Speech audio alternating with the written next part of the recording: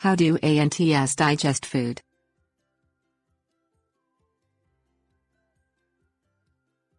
Eating.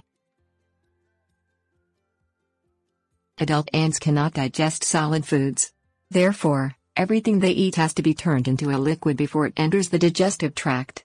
When the ant eats a piece of food, digestive juices interact with the solid outside of the ant's mouth and dissolve the solid food into digestible liquid. The ant then laps up the food with its tongue. Filtering. The food goes through the ant's mouth into a chamber below that houses a filter. The filter makes sure no solids are allowed to progress. The solids in the chamber are compressed into one pellet, which the ant then spits out. Storing.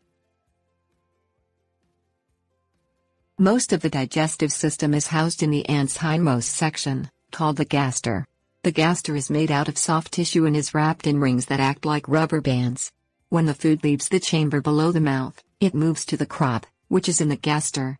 The flexible gaster allows the crop to expand when it is full of food. When the ant has just eaten, the gaster, or hindquarters, may appear longer and thicker than the gaster of an ant that has not eaten for some time. The crop stores the food without digesting it until the ant is ready to digest. Absorbing.